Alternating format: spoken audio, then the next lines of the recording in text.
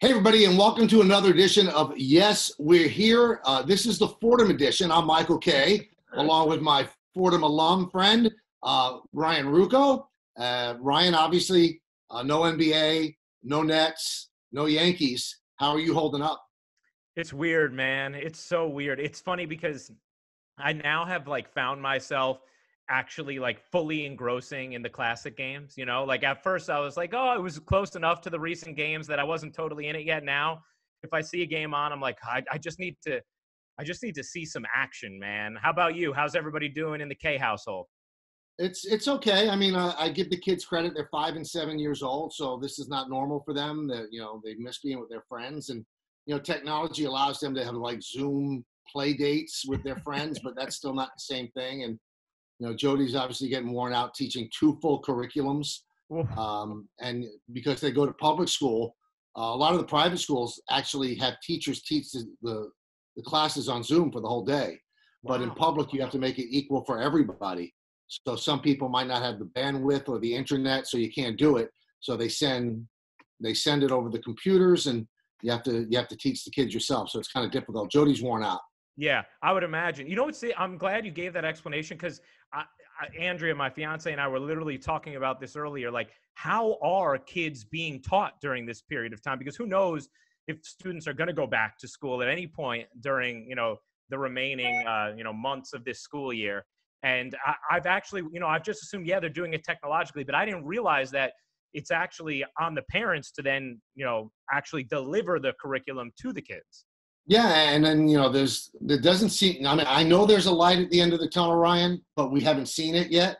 Hmm. And Pennsylvania today canceled the remainder of the school year, so I'm sure it's going to happen here at some point. And then you don't know, is it going to start up again before a vaccine? Can you really have a 6-year-old and then an 8-year-old go? Kids are going to get close to each other. They're going to pick their nose and things like that. So it's difficult, and that's the stuff that fills you with anxiety. I mean, people aren't, thank God, people we know we haven't lost anybody, but we have had people that have had it, that have been in the hospital for a while.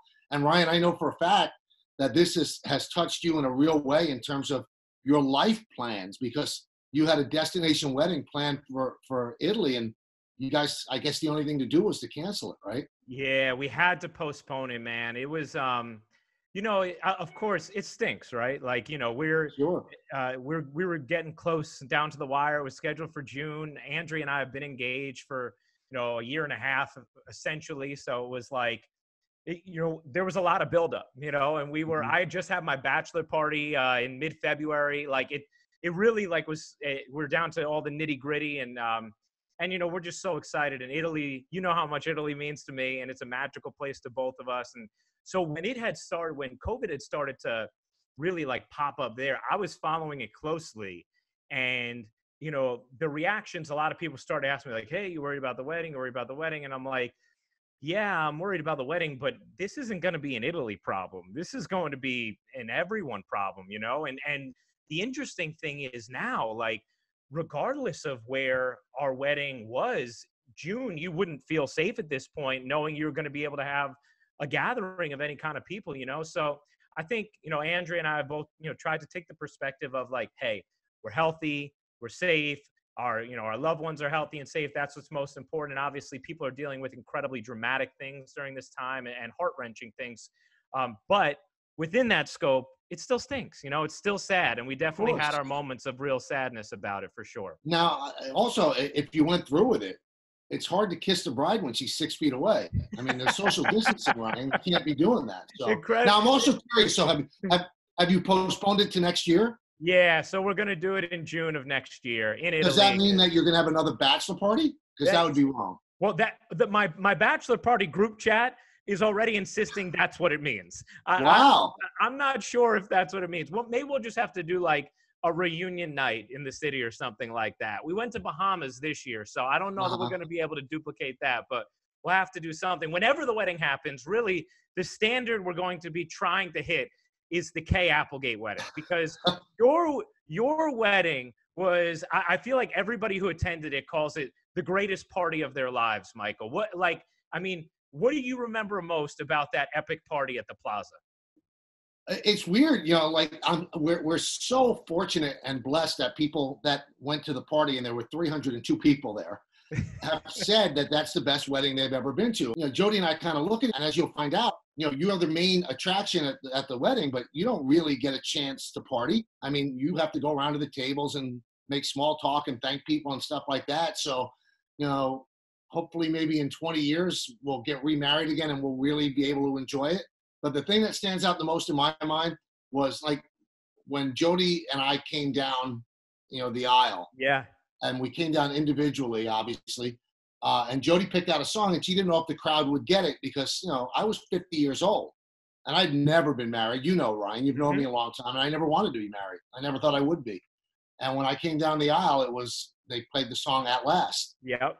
And it was I got like goosebumps down my neck because the whole crowd started laughing. They got it, you know. Jody didn't think they were going to get it. It was like her private little joke. But yeah, at last, this fool was finally doing it. So I heard it was a great night.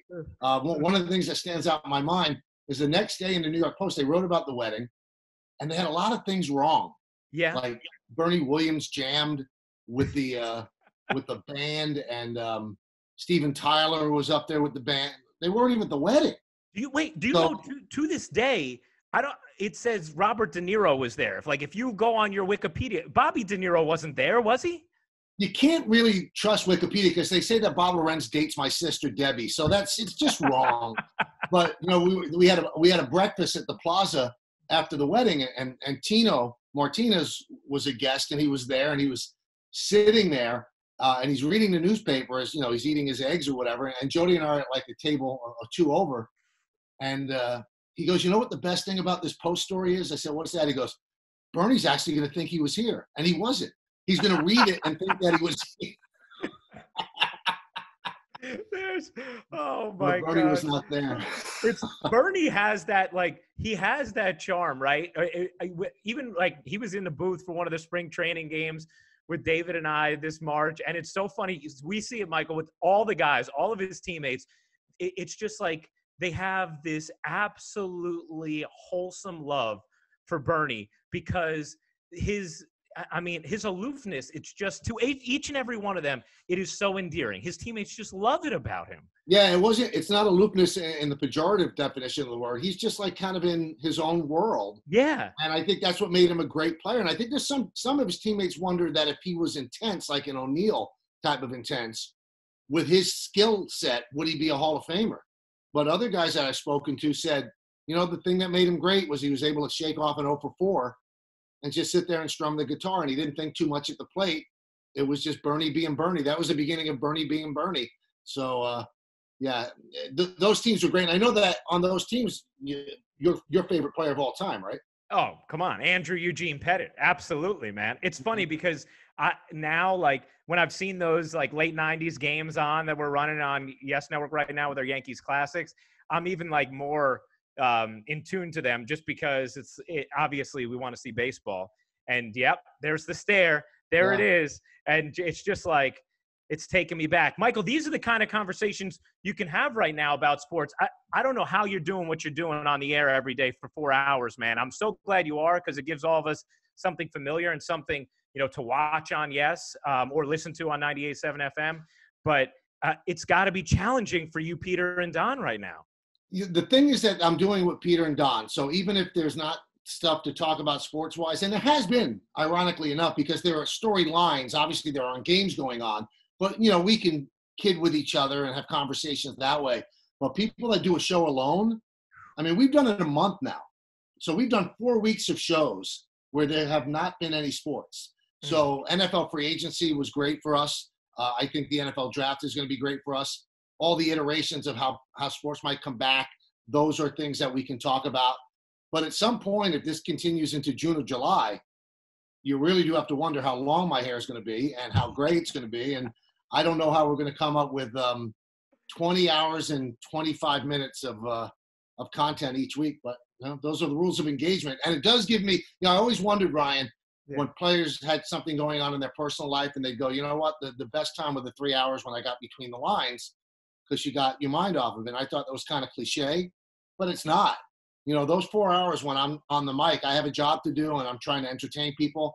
And it does take your mind off this awful situation that the whole planet's going through. So it's kind of like our version of Between the Lines. Now, that's how I, you know, fill my time. You're with Andrea. You obviously can fill your time talking with her and reading or whatever the case may be. We want to know what all of our Yes family is doing. So please send us videos at any of our social media platforms and hashtag it Yes We're Here. Tell us how you're getting through the day, Ryan. I'm sure that people have an awful lot of stories. That's for sure. Absolutely. I would love to hear that because there's just so many unique avenues that people can walk down right now to get through this time. So we'd love to hear from you guys. You obviously are hearing more and more from us about how we are managing this time. So please follow Michael's instructions and tweet at us, post on our Instagram and with that hashtag, and let us know what you guys are up to. And, you know, we love everybody out there that consumes Yes in any way. We love everybody. I think everybody should feel that way at this time. Wash your hands, social distancing, and not so much social, just physical, because keep in touch with your friends. Keep in touch with people that are living alone. That's really important because social distancing drives people batty because they do need social interaction. Just physical distancing is the most important thing. So do everything that you're being told by the experts and the scientists, and hopefully, Ryan, will get through this. And I know you're living in Manhattan, and that worries me. You know, you stay in your apartment, that's like a hot spot too. We need to, you know, flatten the curve and get everybody back and get sports back as well. Amen, man. Well said. And to everybody out there, stay safe, stay healthy. And Michael, same to you and the family there. And thank you for giving us entertainment on the air each day, even as you guys are having to rack your brains to come up with material. All right. Thank you, Ryan. Thank you, everybody, for watching. Again, we'll continue to have Yes We're Here, all of our different people on the air. We hope that you're enjoying it as well. So for Ryan Ruocco, I'm Michael Kay. Stay safe, everybody. See you.